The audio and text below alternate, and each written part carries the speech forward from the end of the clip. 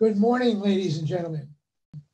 For those of you who may not know me, I am Richard Silver, Medical Director of the Cancer Research and Treatment Fund.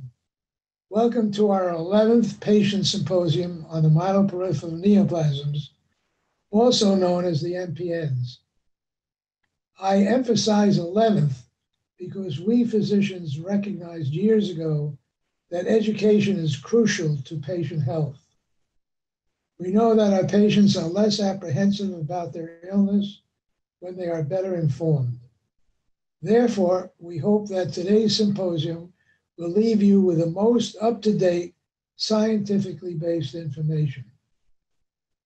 We usually hold a patient symposium in conjunction with our International Myeloproliferative Neoplasm Congress, a professional education program. Our Congress is designed to feature interpersonal contact and discussion, which we could not do this year, obviously, because of COVID. I know that some of you come to the Congress, and patients are always welcome. Hopefully, we will hold the next Congress in October 2021. I do wish to thank my hardworking partner, Dave Boule, who incidentally is treasurer of the Cancer Research and Treatment Fund.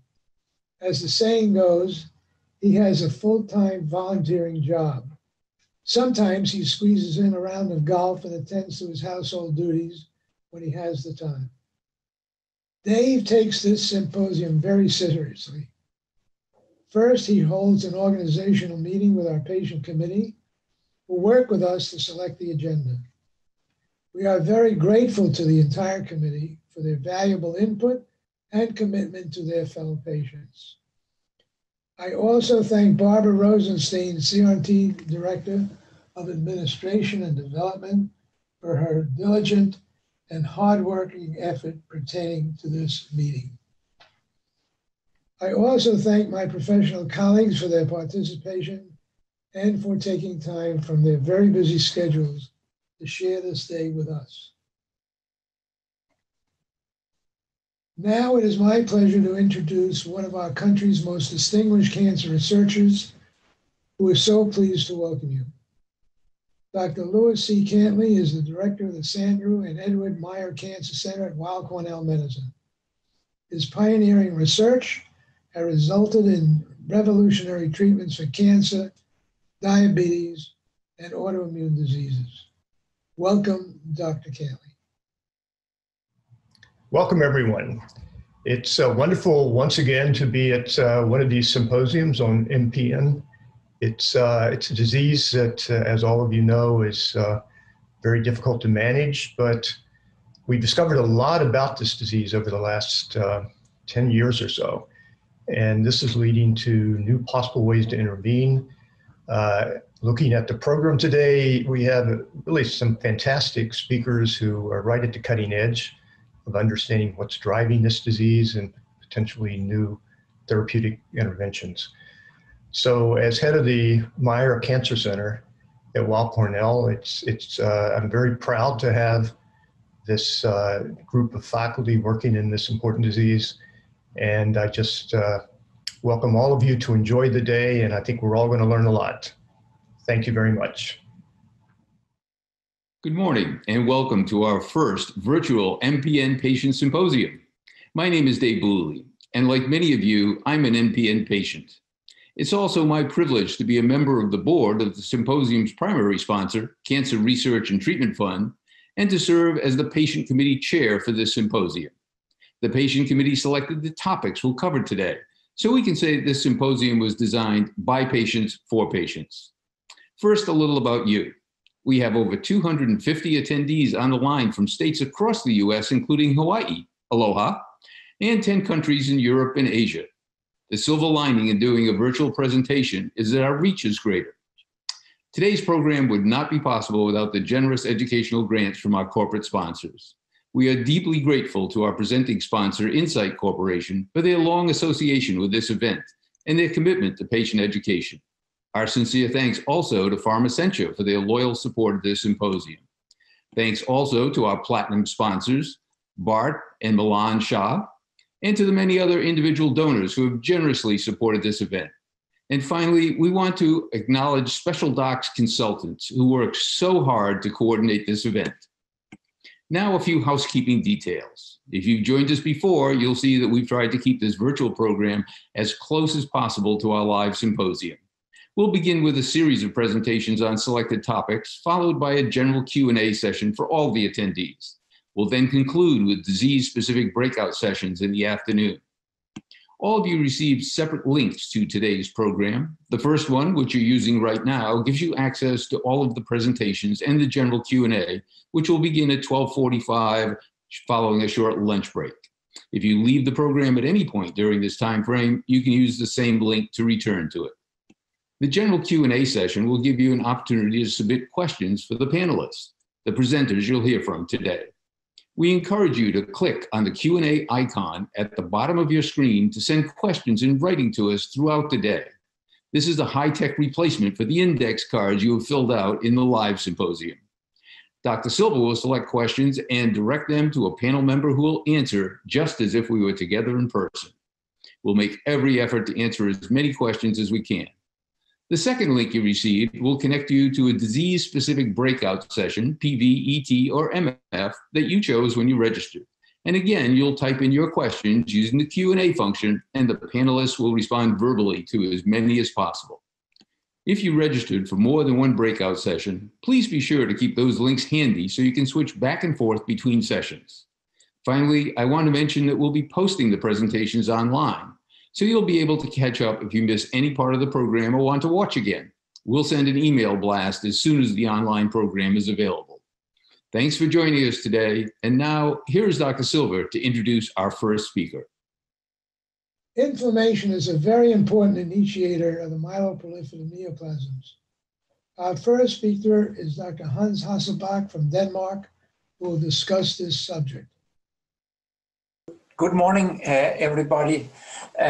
First of all, I want to thank the organizers of this patient symposium for inviting me and giving me the opportunity to talk on the issue today, inflammation and MPNs, clinical and therapeutic aspects. First of all, I would like to show you the MPN inflammation model. The hypothesis being that chronic inflammation drives the malignant clone from the early MPN cancer stage, essential thrombocythemia, over towards Polycythemia Vera in JAK2 positive patients to the advanced myelofibrosis stage. Actually, chronic inflammation in other inflammatory diseases gives rise to accelerated or premature atherosclerosis. In other chronic inflammatory diseases, chronic inflammation also gives rise to, it may elicit blood clots. And several other cancers than MPNs are preceded by a chronic inflammatory state. Now, let us look at the consequences and the perspectives of MPNs as a human inflammation model, for cancer development. And I will, the next 20 minutes, pick up some examples of the consequences of chronic inflammation, and I will also put in perspective the importance of early intervention with a single drug in MPNs that targets the stem cell, and that is interferon. And finally, I will briefly summarize combination therapies and how I see the future for patients with MPNs. First, I would like to briefly focus upon a study by some of my Danish colleagues showing that MPNs are associated with an increased risk of fractures. we believe that this may be due to inflammation-mediated bone loss, giving rise to what we call osteoporosis. Another important issue is development of chronic kidney disease in MPNs. Actually, let us try to imagine another inflammatory syndrome, type 2 diabetes mellitus. We all know that elevated blood glucose levels during years may give rise to chronic nephropathy. We have shown that patients with MPN from early stage ET over PV to myelofibrosis are characterized by a decrease in kidney function in a subset of patients, actually delivering indirectly the proof of concept that chronic inflammation may also give rise to chronic kidney disease in MPNs. Another important topic is the fact that MPNs are associated with what we call drusen. Drusen is a precursor stage for age-related macular degeneration, giving rise to visual impairment in the elderly and a common cause of blindness. Another class example of the impact of chronic inflammation, you may take this example that MPNs are associated with inflammatory bowel disease. Hippocrates stated that all disease begins in the gut. Dick Silva and co-workers have shown in 2013 for the first time that MPNs are associated with inflammatory bowel diseases. The implication of this pilot study might be that you have a high risk of suspicion of MPNs amongst patients with inflammatory bowel diseases, which are featured by elevated white blood cell counts and elevated platelets as well. We have confirmed the observations by Silva and his group in a most recent national registry study, confirming that inflammatory bowel diseases are associated with MPNs. Another important fact is that MPNs are associated with an increased risk of second cancer.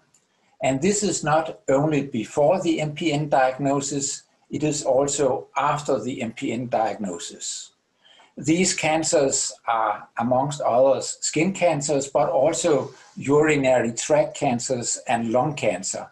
And I will come back to this later because we have shown that smoking is a risk factor for MPN development, and this in the context that lung cancer is that patients with MPNs have an increased risk of second cancers. It all sticks together.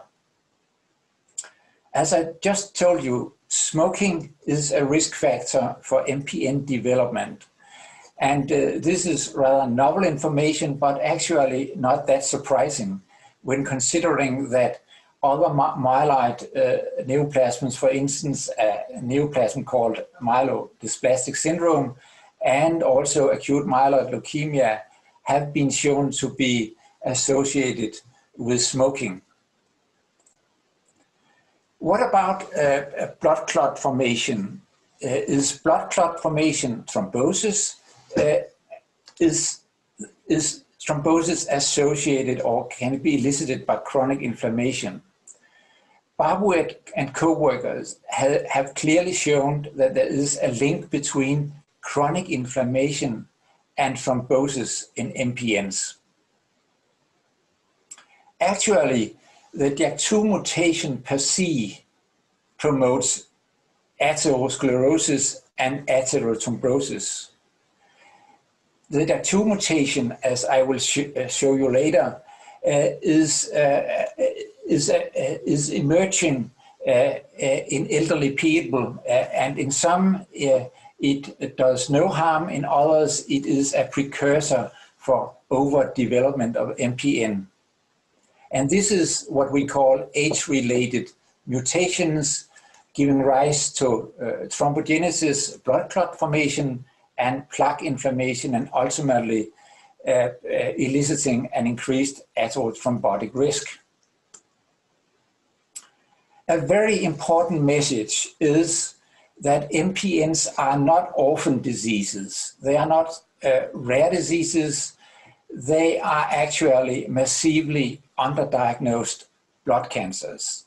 And we have shown this in blood last year, where when we screened 20,000 Danish citizens, showing that about 645 actually harbored, most of them, the JAK2 mutation, and about, I think, 35 citizens, the CALR mutation. But the large majority harbored the JAK2 mutation. And since the JAK2 mutation is a thrombosis promoter, is a risk factor for thrombosis in MPNs, these citizens are at a constant risk of life-invalidating and life-threatening thrombosis and sudden death. So it's important to emphasize that even in the CHIP phase, when you have not yet developed MPN, but in a precursor stage to the development of MPN, the JAK2 mutation promotes thrombosis. What then might elicit overt MPN development from the so-called CHIP phase? Try to imagine that this is a time span of 10, 15 years. What are the determinant factors? That is a research field in our MPN consortium, where we try to now elucidate the factors and isolate the factors that might drive the CHIP citizens towards overt MPN. Thereby, we will have a unique opportunity to attack the cancer in the earliest disease stage possible. It might be chronic inflammation, for instance, smoking. It might be additional mutations, for instance, the JAK2 mutation. It might be other chronic inflammatory diseases, smoking, etc. Treatment goals in the future. What are we to target? We have to target the malignant clone by targeted stem cell therapy, and I will come back to this later, namely interferon alpha-2. But we also have to target the concurrent inflammatory state and the inflammation-mediated comorbidities. We have to quell the fire in the early disease stage, thereby prohibiting clonal evolution and blood clot formation. Early intervention, when the chance of quelling the fire is the very best. Here we have to stop the fuel supply, and I believe that we can do this by interferon alpha-2, targeting the stem cell. And adding to this, in the future, we should perform studies adding anti-inflammatory agents, for instance, JAK1/2 inhibitor or statins, which I will address later.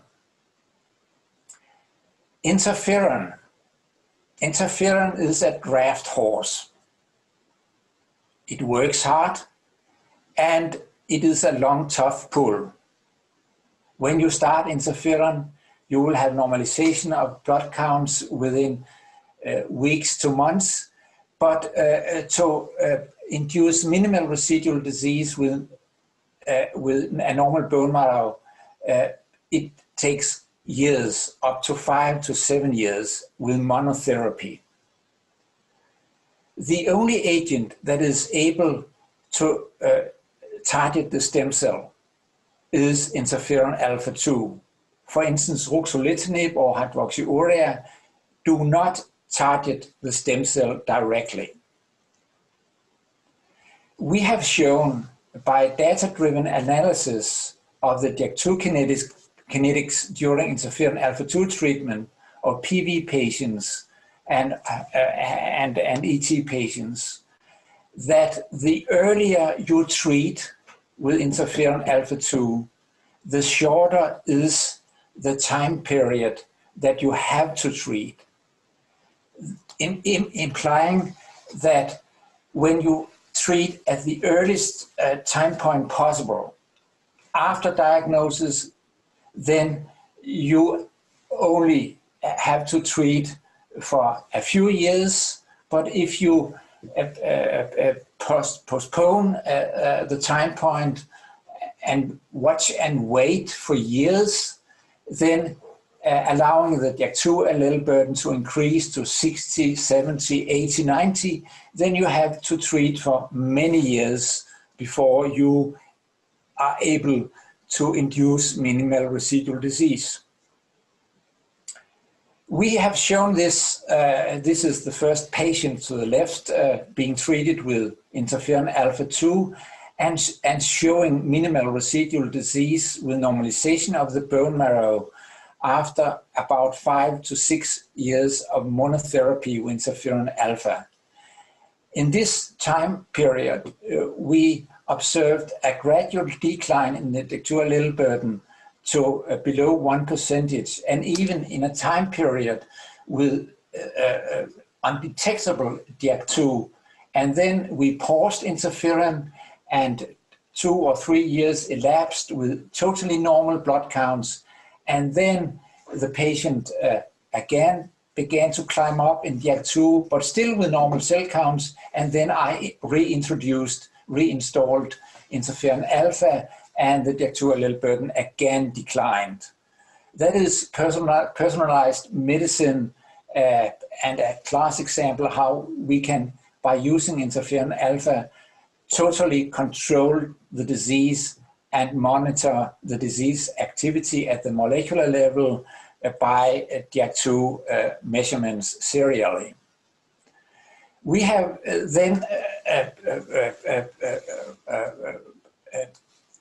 tried to develop the concept by adding combination therapy with ruxolitinib, thereby calming the fire, extinguishing the fire, the driving force, the inflammation for clonal evolution. Before I come back to ruxo and interferon, I will just say a few words about statins. As you may know, statins are not only cholesterol-lowering agents.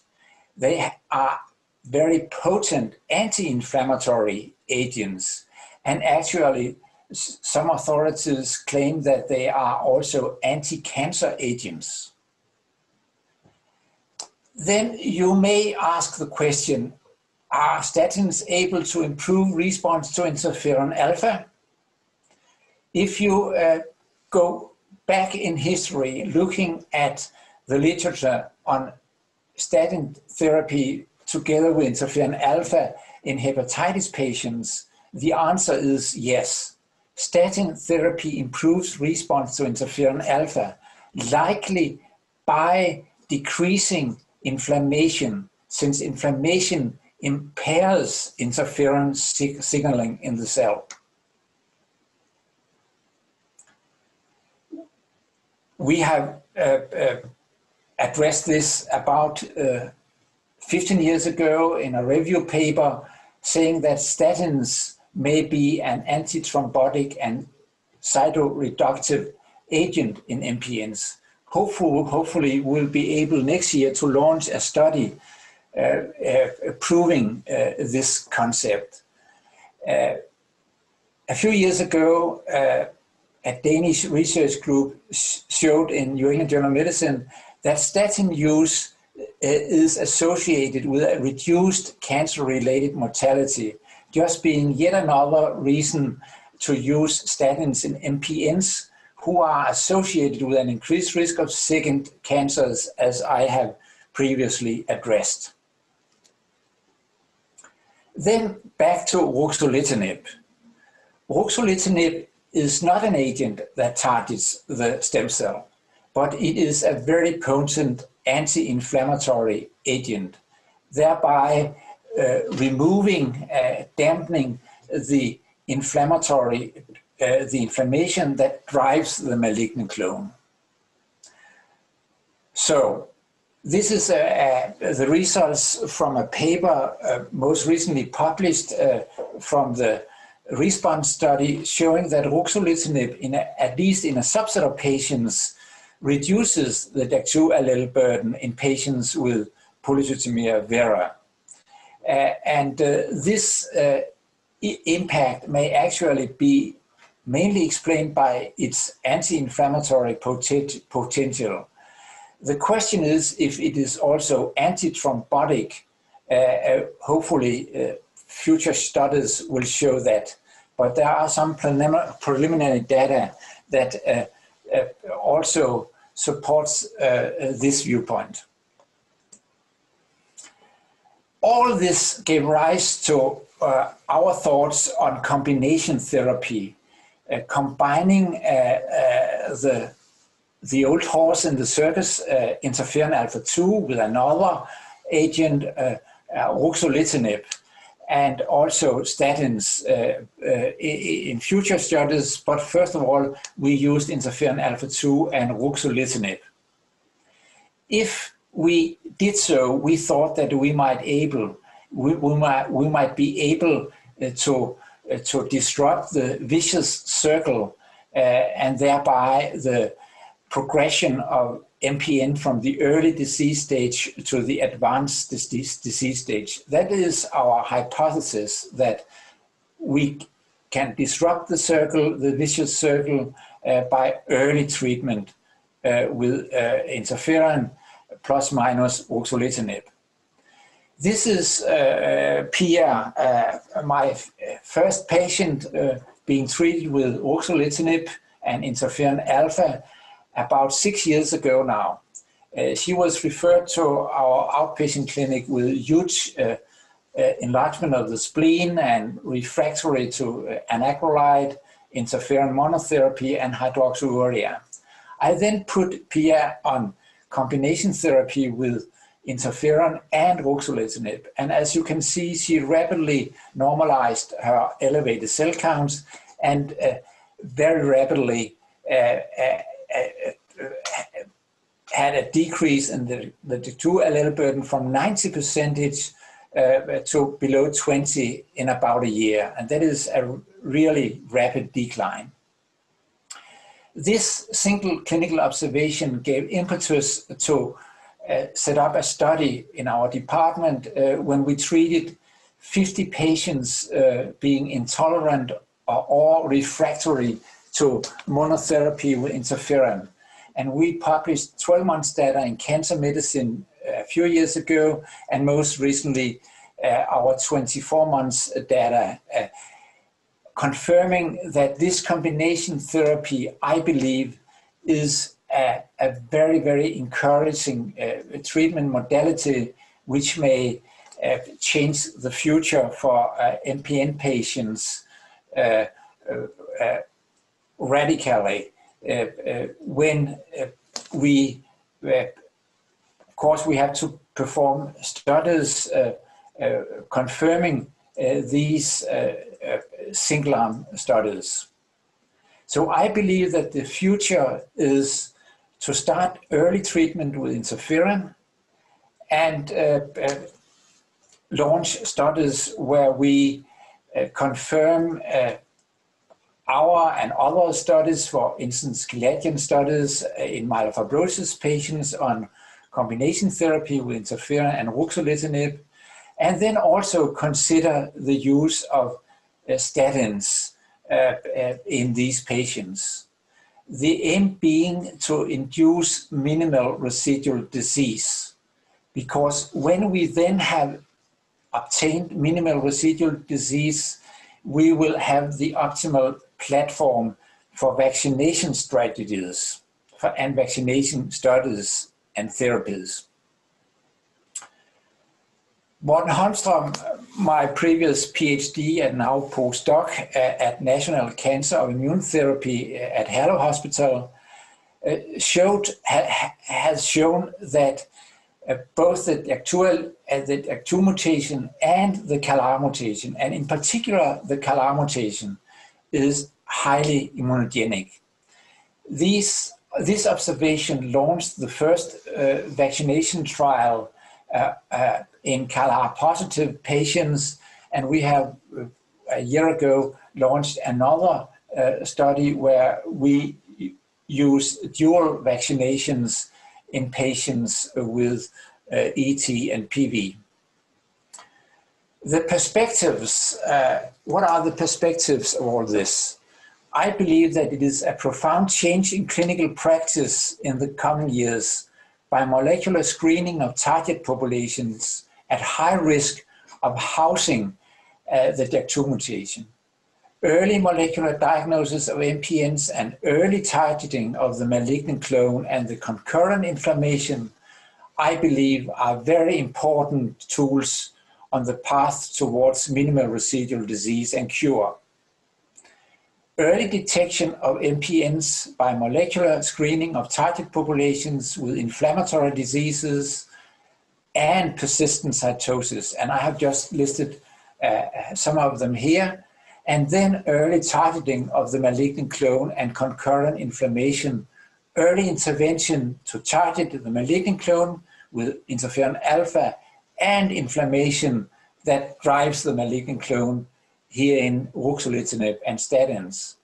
The goals being to induce minimal residual disease, operational cure, and ultimately cure.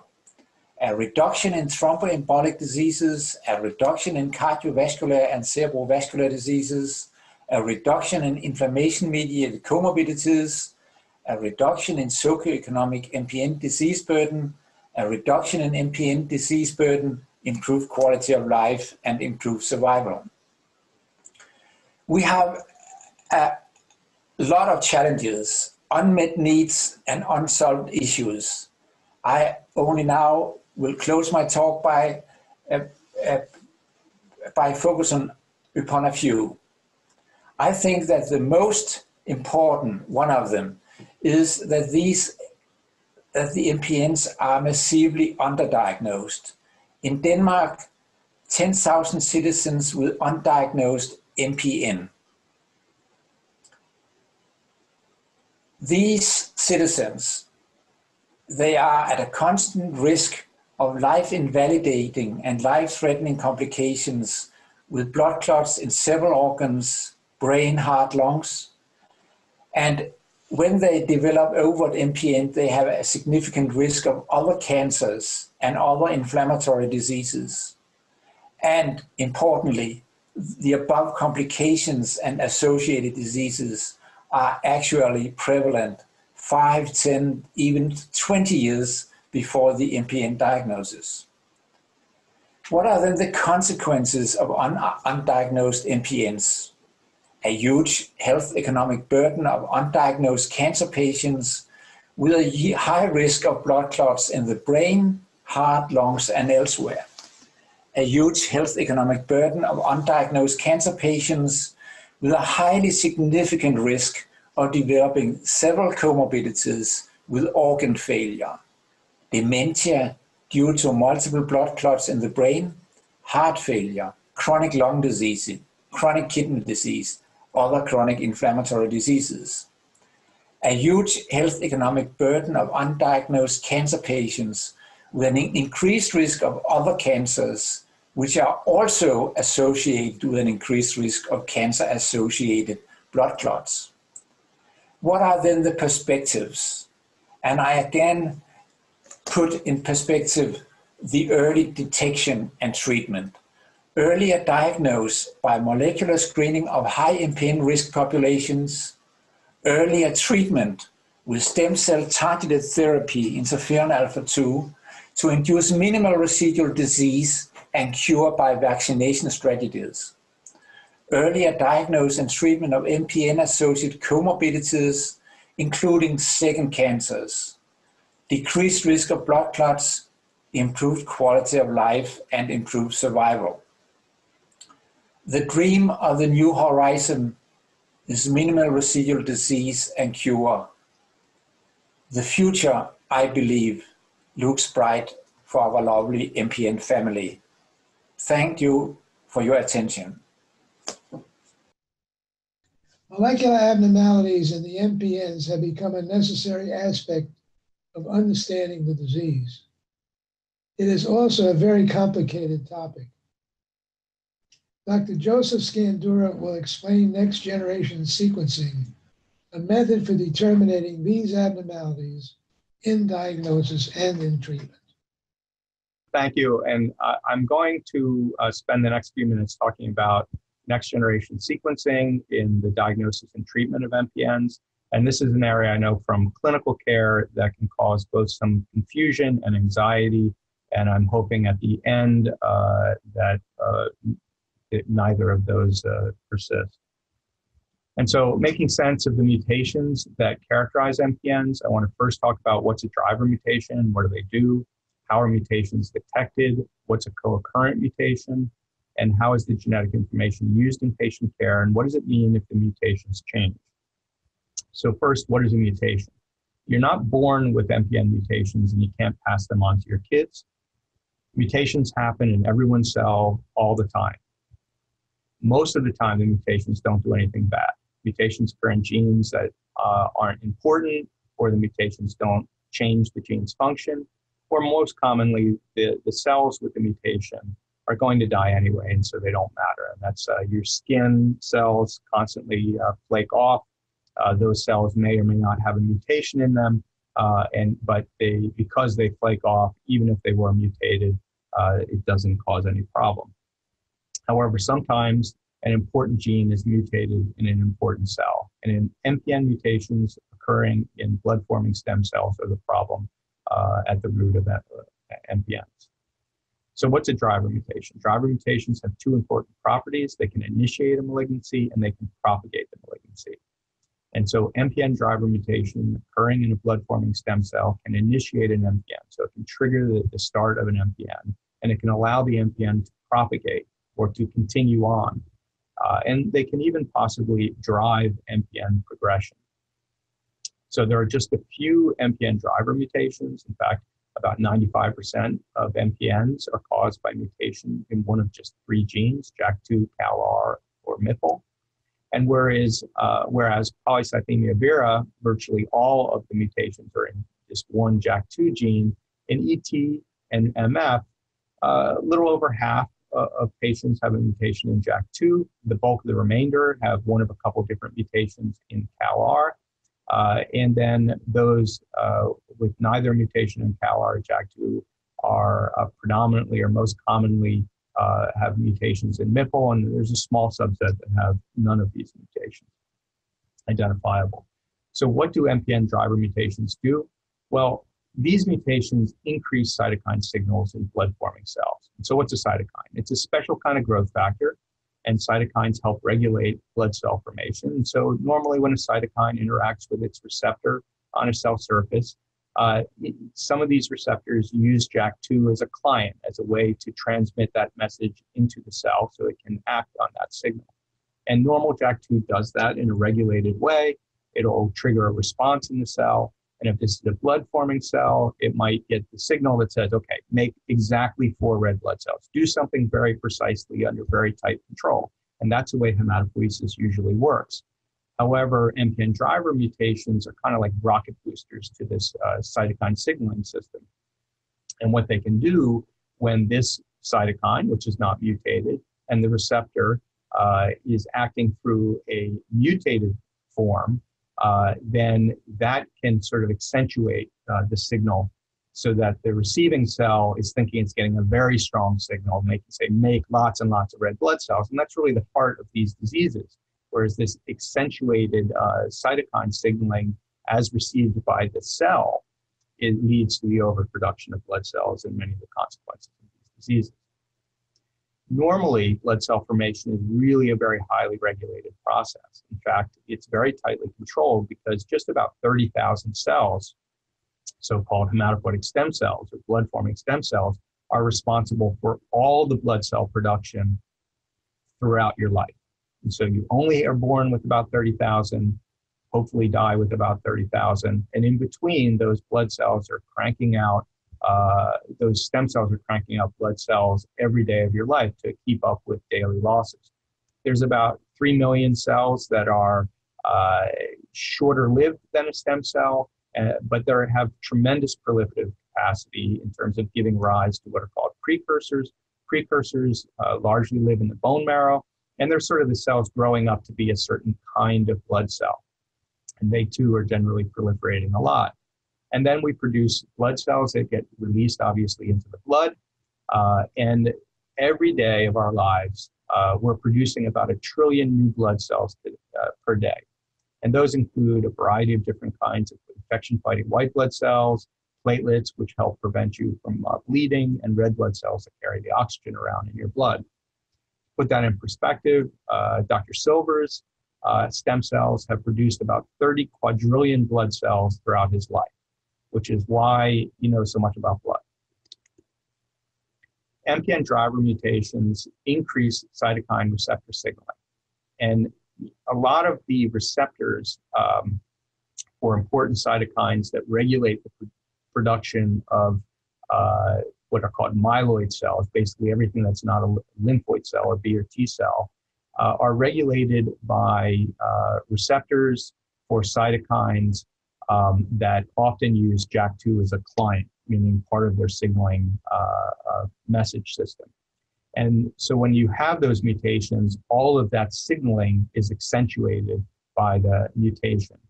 MPL and CALR actually works to accentuate MPL signaling, and that's a subset of cytokines that are involved in hematopoiesis, but MPL plays a very important role. And so this accentuated signaling is what drives the MPN phenotypes. So how are mutations detected? First, just a quick primer on what genes and DNA are, and a reminder that mutations happen all the time. Disease is caused only when an important gene is mutated in an important cell, and MPN mutations occur in blood-forming stem cells. So your genes are encoded in your DNA. This gene code is a blueprint for the proteins that make you. And so in every cell of your body, you have a nucleus, and in that nucleus is all of the DNA packaged into what are called chromosomes, and that's wound DNA that allows certain genes to be turned on and off. The underlying gene is a sequence of letters, the DNA code in stretches that are used by the cell to produce a protein. So it encodes a protein. And this is the letter code that gets turned into a protein code, and that protein makes made, and proteins do stuff. And so cytokines, the receptors, the signaling pathways all involve proteins. So what about genes and DNA? So genes are actually segments of DNA that encode a protein, as I mentioned before. And in this example, we have genes A, B, C, and D interspersed through a stretch of DNA. And each of these genes is made up of this letter code that's sort of like this Velcro strip of the DNA code that your body uses as a blueprint for proteins. And there are 3.1 billion of these letters in the code of the DNA in every one of our cells. And only about 1% of this DNA is used for the 30,000 genes that we all have. So to give you an idea of how much DNA that is, if you were to take all the DNA in all the cells of your body, you could take that, stretch it out, and loop it around, lasso the moon 3,000 times from Earth with the DNA just in your body. So DNA is not the whole story. So just as a question, how similar is the DNA? It says muscles, it's supposed to say fat. How similar is the DNA in your fat and in your brain? It's identical. All the cells in your body have the same DNA code. What's different is that the different kinds of cells express different genes. And so that's a topic I'm not going to talk about today, but the regulation and packaging of genes is important as well. But this is perhaps the underlying reason why people can be fatheads because they share the same DNA. So how important can a single change in your DNA be? Well, to put that in context, how similar do you think Justin Bieber's and Albert Einstein's DNA is? And as for all humans, we're about 99% identical at the level of the DNA code. And so those little differences are what make us all, or contribute to what makes us all a little bit different. And we're really pretty similar to monkeys too, which maybe is in context with Justin Bieber makes a little bit more sense. But you can see that this 1.2% difference between humans and monkeys leads to dramatic phenotypic differences. And so how are mutations detected? How do you find a change in just one, perhaps, of the 3 billion letters of your genome? And so there's a couple different ways to do that. One approach is to use a technique called PCR, and that's a technique I'm not going to get into, but is a way of making many copies of a short piece of your DNA. And you can make enough copies that you can actually purify it and sequence it and look at the letter code with traditional methods. Another technique is qPCR or PCR that can amplify a specific piece of DNA, a mutated piece of DNA, but maybe not a normal piece of DNA. And qPCR allows you to quantify that. And so that's a way of saying you have a certain amount of mutation compared to something else. Sequencing is traditionally done where you read a letter code through a variety of different techniques, but it tells you what are the letters in that sequence of DNA in that short piece you collected. Next generation sequencing is in many ways the same, but where it differs is that instead of looking at a single piece of DNA at a time, it's a technique that allows you to look at millions and millions of pieces of DNA simultaneously and obtain sequencing for all of them at the same time. And these pieces can be from the whole genome or many different genes, and allows you, because you have many copies sequenced, so many different strands of DNA sequence, you can actually quantify how many of one type of DNA code versus another for the same region of your genome. So as an example, let's say we have the same genes A, B, C, and D. The first thing you do in an NGS panel is break up the DNA into small pieces, and then you use what are called baits in one form or another. And this relies on this sort of Velcro-like quality of DNA, wherein the blue DNA bait really only has an affinity for the blue DNA in your genome, and the green for the green and the red for the red. But the blue doesn't bring down or doesn't capture the purple. And so you can use these baits to capture or track the regions of interest. And then you can take each of these captured pieces and obtain the letter code sequence of the DNA.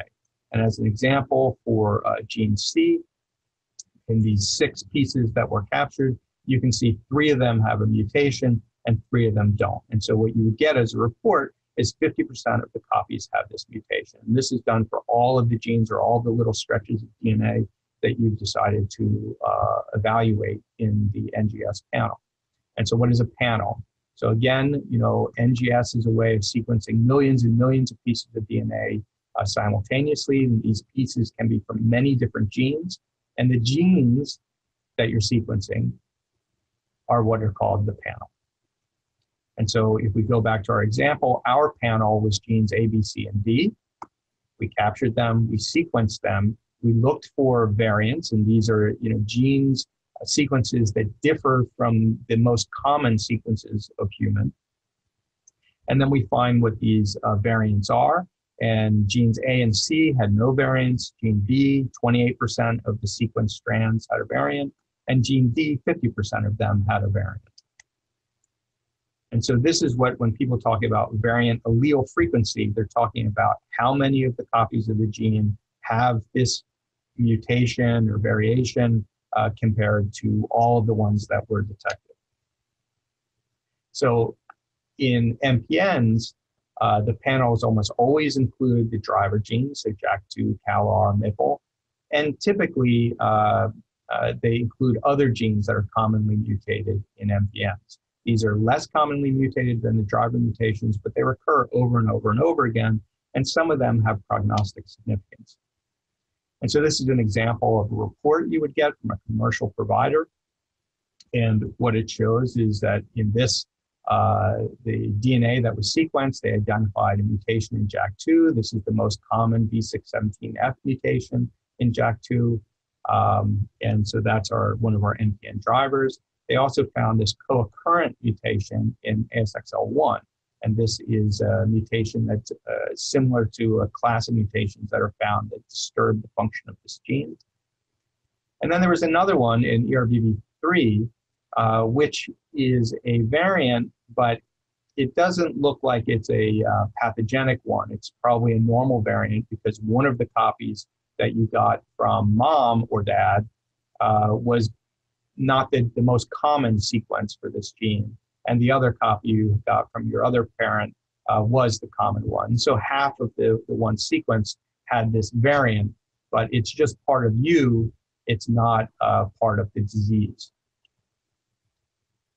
One of the things that you get from these panels usually is the variant allele frequency for the mutations that detected. And in this instance, we see 34% of the JAK2 gene sequences detected had this mutation in them. And so what does that mean? Well, we know that the proportion, the allelic frequency or the variant allele frequency for JAK2 tends to increase. It tends to be lowest in ET and highest in myelofibrosis. And if we look at this 34%, it kind of lands about here. And it's most common in patients with a phenotype of PV. And that's actually what this patient has is Polycythemia Vera. But you can also appreciate that there's quite a bit of overlap. So that's not an absolute diagnosis. You need all the clinical findings. But it is something that can point to or help support a diagnosis.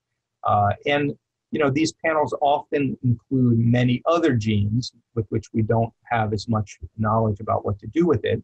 But in this panel, there was more than 100 genes included and were sequenced, and these were the only mutations or variants found. So what is a co-occurrent mutation? Many patients with MPN have a driver mutation and co-occurrent mutations. And this is true for patients with JAK2 mutated, CALR mutated, MPL mutated, and even with none of those mutations, you can usually find some mutations and often more than one mutation in some of these commonly or recurrently mutated genes.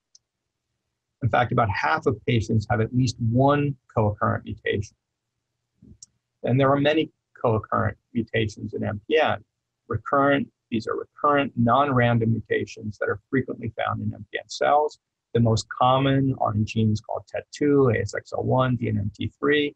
And then you can look, there's a long tail of mutations that occur with a frequency of like 1 to 3% of patients. And those, because they're rare, because it's a rare disease, we often don't know as much about the clinical significance of all of these mutations.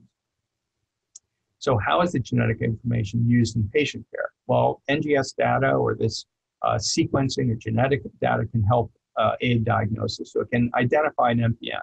Sometimes you find a mutation in a driver gene, and that can kind of seal the deal as to that this is the diagnosis of an MPN. As opposed to a reactive process, just abnormal blood counts responding to something else. It can also point to a type of MPN, and I alluded to early on that the driver mutations in Polycythemia Vera are almost always JAK2. You really don't find CALR mutations in PV. So if you had somebody and you were entertaining a couple of different diagnoses or it wasn't clear and you see a CALR mutation, you're thinking that this might be polycythemia vera drops down significantly. And the driver mutation variant allele frequency might point to diagnosis as well. There's a higher variant allele frequency in, for instance, myelofibrosis than in essential thrombocythemia. NGS data can also predict outcomes, so they've been used for prognostic decision-making.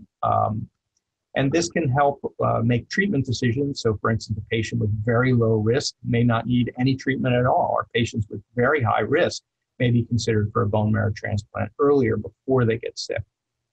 And this can help provide guidance for patients. So it's really a point of conversation than an absolute decision maker. There are predictive models that have been found to be valuable. This is one used in myelofibrosis called the MIP70+. And this is kind of has a variety of clinical factors as well as molecular factors that all contribute to a point system. And so the absence of a certain kind of CALR mutation might give you a point, or the presence of what are called high molecular risk mutations, or more than one of those can give you additional points. And the higher the points you are, the prediction is the shorter the survival. Now, it's important to recognize that what's not shown here is there are wide error bars on here. So this is not an absolute prediction. You know, this is like the lottery. You know, if there's only 5 people in the lottery, you have a better chance of winning than if there's 50 million. But even if there's 5 people, you're not guaranteed to win. And then there's more complicated systems that have been developed based solely on the genetic information or with some limited clinical information. And these can be used in more than myelofibrosis. This is a one-time genetic tool predicting the future. And, you know, it's interesting, and it's clearly the direction that the science and treatment and prognostication is moving. But these are, again, not absolute predictors for any individual person. They're a way of saying people like this tend to do that, but there's always exceptions. So what does it mean if the mutations change? So changes in a driver mutation, variant allele frequency, so decrease. So these are really research ideas, although they are thought to represent improvement. If you have a decrease in the variant allele frequency, it's thought that maybe the therapy is doing something good. An increase in the variant allele frequency can make people think, well, maybe there's a loss of response to therapy, or even the disease is beginning to progress. But these are not validated, so they really have to be considered research measures. And the same is true for changes in co-occurrent mutations. Whereas the identification of mutation might predict the outcome in the long term, the disappearance of a lesion, it's not really known what that means. You might think that might improve prognosis, but that hasn't been validated. Or the acquisition of a high molecular risk lesion might worsen prognosis, but again, that hasn't been fully validated yet. Just as an example, blood variant allele frequency will change with differential blood cell count. So usually these tests are done on whole blood or whole bone marrow, and that's a complex cellular mixture. And only some of those cells have DNA, only the white blood cells. And if you look in the blood, most of the white blood cells are actually what are called neutrophils, a certain type of white blood cell where the MPN mutations tend to aggregate. Whereas 5% of them are monocytes, and about 20% are lymphocytes. Lymphocytes generally don't carry the MPN mutations. And so for this reason, when you see changes in the variant allele frequency, sometimes that's just representing changes in the proportion of neutrophils in the blood. And you can see that, this is just hypothetical, but if you change the proportion of lymphocytes in the blood up and down, what you see, even though nothing has changed in any individual within the neutrophils, you can see the variant allele frequency can change quite dramatically. So those little changes are both common and hard to interpret. So what we've been working on is trying to track the competition of MPN normal and cells in the blood-forming cells identified from the blood. I'm not going to get into this, but it is a way of trying to identify what's going on with the MPN cells within the stem and progenitor cells themselves, so that we can figure out if treatments are working to try to get rid of those bad stem cells or if they're not. So take-home message for today is NGS technology has outstripped clinical knowledge. We have a lot more data than we know what to do with. And this data is an opportunity for discussion with your caregiver. So this is, hey, I saw this, what does this mean? And they can provide you with some information about that. Don't drive yourself crazy about these results. No matter what it is, there's no guarantees. These are increasing or decreasing the risk, but none of these things are guarantees. But it is an important point for discussion and can help guide therapy or guide therapy recommendations. And with time, NGS data will help identify patients most suited to certain therapies or approaches. And just remember, therapy is really getting better year over year in these diseases. And as this genetic information comes in and we have new therapies, we're going to be able to tailor more and more to specific patients who are at risk. And I'm going to end there. This is my information. I'm happy to talk to anybody.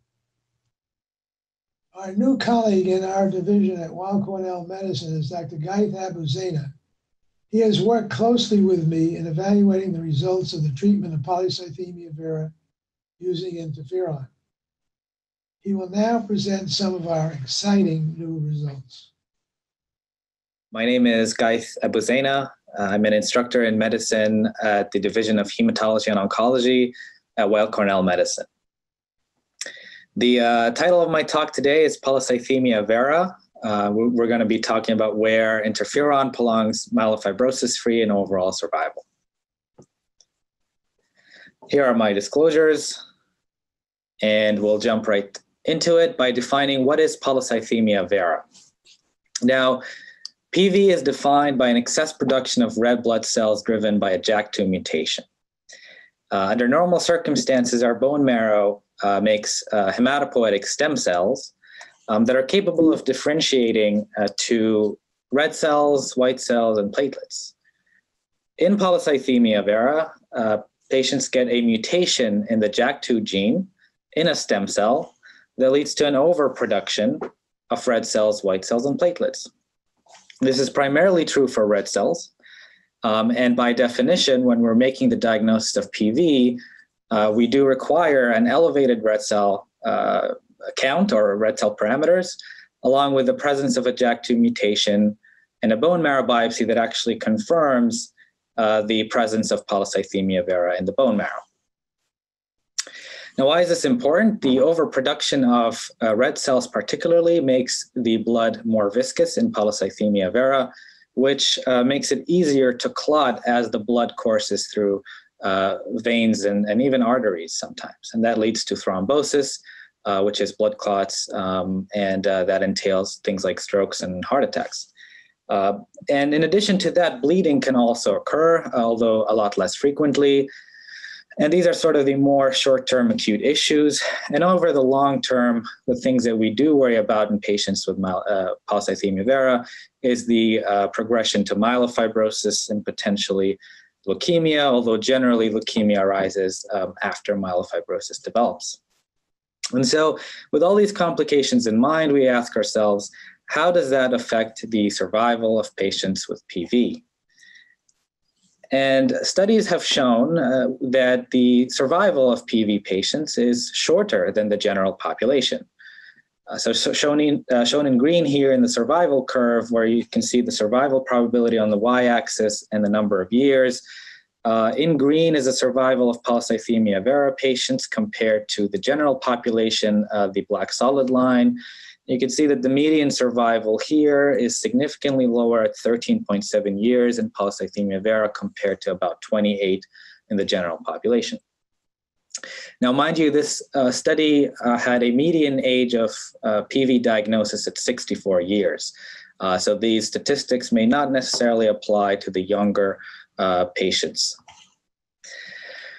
So in order to prevent some of these complications that cause mortality, particularly thrombosis, which is the more immediate and common issue, or at least has been for several decades, the first line of treatment is generally phlebotomy, which is bloodletting. And the purpose of that is to lower the red cell count to a threshold where the risk of clotting is significantly lower. In addition to phlebotomy, the national guidelines recommend treatment that includes aspirin for all patients, but also a treatment that is risk adapted based on the patient's risk of developing thrombosis. So if you are low risk, and that means that you're under the age of 60 or never had a clot before, then management generally is restricted to phlebotomy and aspirin. Whereas if you're high risk, there is the addition of a cytoreductive agent. Cytoreductive means cell reducing, and that generally is hydroxyurea or interferon. But at Weill Cornell, we ask ourselves two important questions. The first one is, how can we optimize treatment of low-risk patients before they become high risk? It's important to assess for new clots as recommended by the guidelines, but we don't necessarily like to watch and wait for a clot to happen before intervening. And the other question that we ask is, can we prevent myelofibrosis, which is the more long-term complication, especially now that we have become better at preventing thrombosis than we used to? Now we have to think about long-term. And so Weill Cornell, what we do is for low-risk patients, we consider interferon if patients are eligible.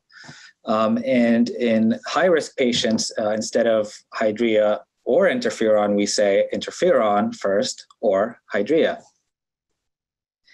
And so why is that? That is because interferon is a disease-modifying drug, and that is agreed upon in the general consensus, because there is an abundance of data that shows patients treated with interferon who have marrow fibrosis, as shown here in the figure on the left, with the coarse reticulin staining in black. That patient being treated with interferon, you could see that the bone marrow has a significantly lower amount of reticulin fibrosis.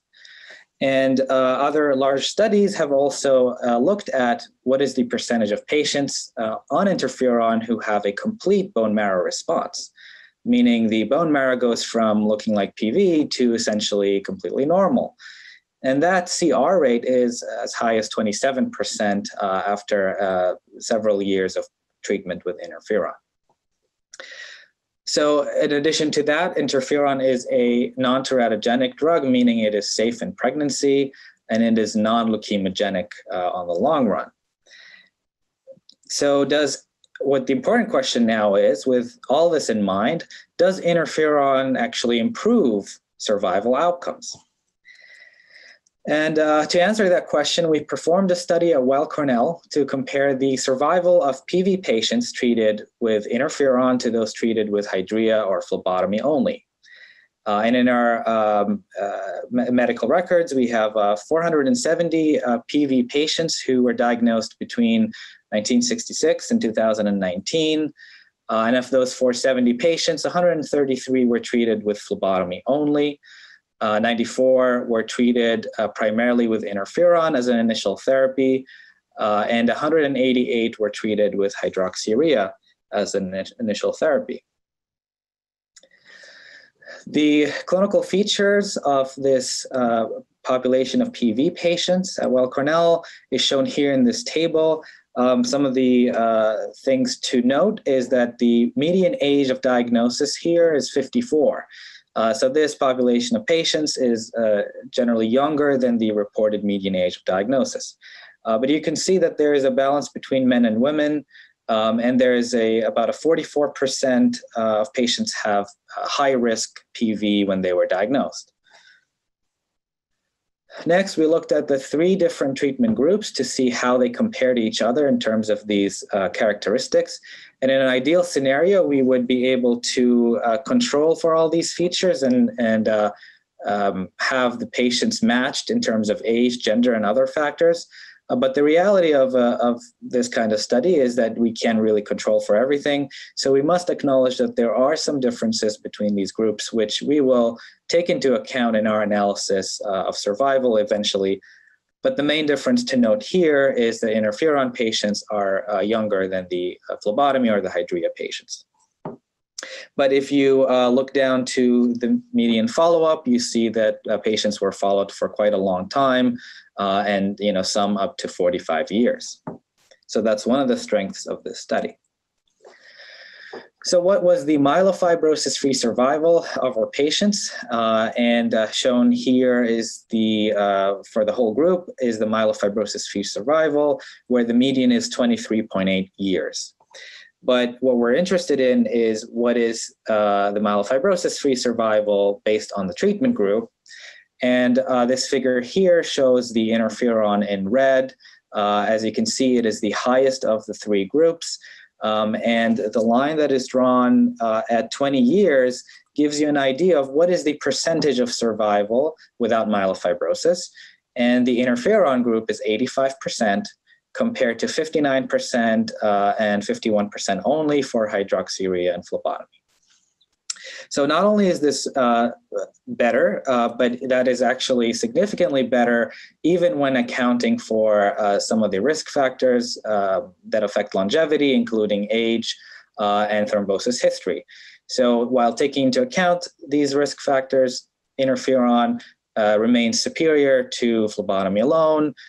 And as a matter of fact, hydroxyurea too is superior to phlebotomy in terms of preventing the risk of myelofibrosis. But as you can see by this hazard ratio, the lower the number here, the better. And of course, the higher the number, that's just not good. So interferon clearly is superior to both hydroxyurea and phlebotomy alone. And so we looked at the bone marrow fibrosis, which is a little bit different than making the diagnosis of myelofibrosis, which requires other criteria. But looking at the bone marrow fibrosis grade, what this figure shows here is that in the phlebotomy only group, the blue bars, they march on from 0 to 36 to 62 to 74%. So when you let it be, PV will progress to myelofibrosis. But when you do intervene with treatments such as hydroxyurea even, there's a little bit of a reduction, but most importantly, interferon has the lowest percentage of myelofibrosis over time. What about overall survival? Now, this figure here is the survival for the 470 patients, and what is shown here is a median overall survival of 26.7 years. That is significantly better than the 13.7 previously reported. So we're very happy to see that, but we do have to keep in mind that our group of patients has a median age of 54. So it is a younger group of patients, but definitely survival is a lot more encouraging. And then looking at the subgroups, it appears that that is primarily driven by interferon, because the survival curve for interferon is significantly higher than hydroxyurea or phlebotomy. And at 20 years, to put a number to that, the overall survival for patients on interferon is 95%, compared to 63% for hydroxyurea and 57% for phlebotomy only.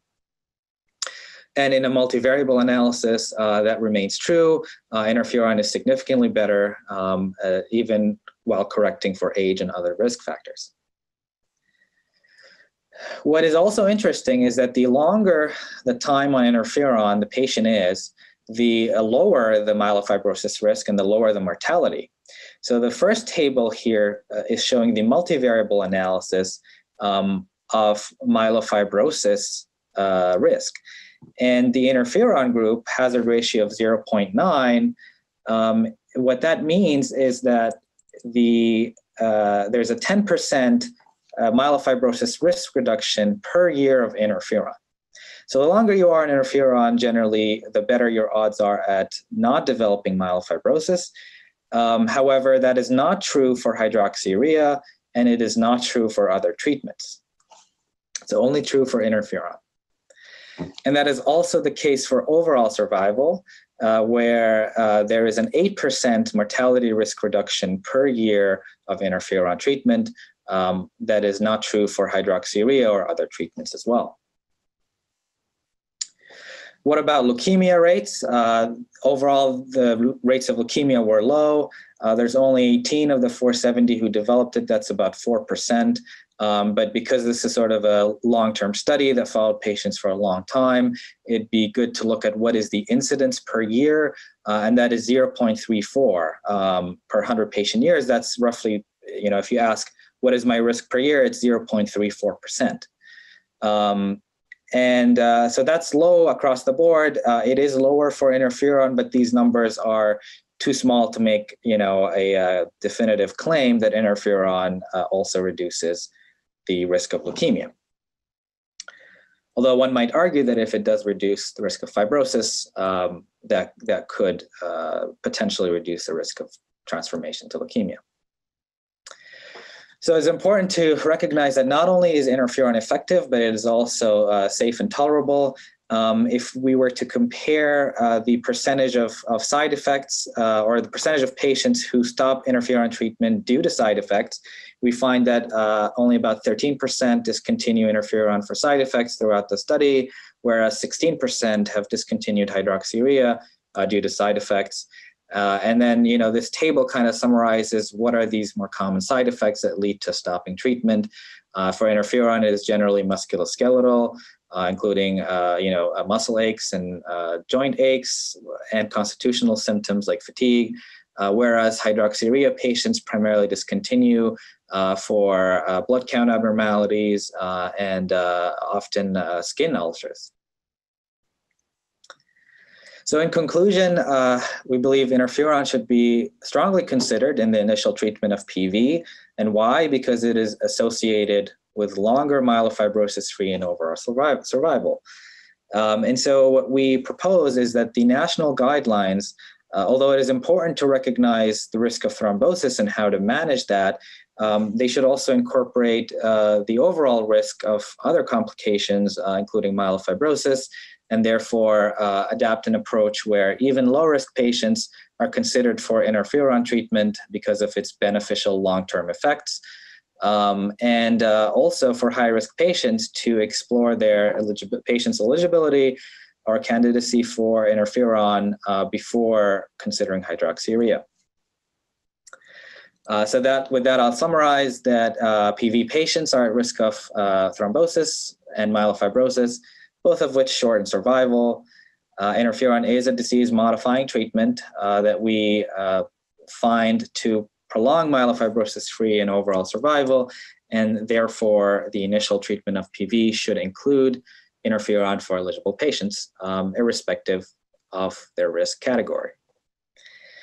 And we believe this is important for a practice change, and I think it's time for a practice change. With that, I will acknowledge our group at Weill Cornell and the Richard Silver MPN Center. Of course, Dr. Silver, who has been the pioneer, the leader of interferon treatment in polycythemia vera for many years. And it turns out he has been doing the right thing all along. And then I would also like to thank my colleagues and our research team who put a lot of effort into the study and also effort into treating patients every day and giving them, longer, healthier lives.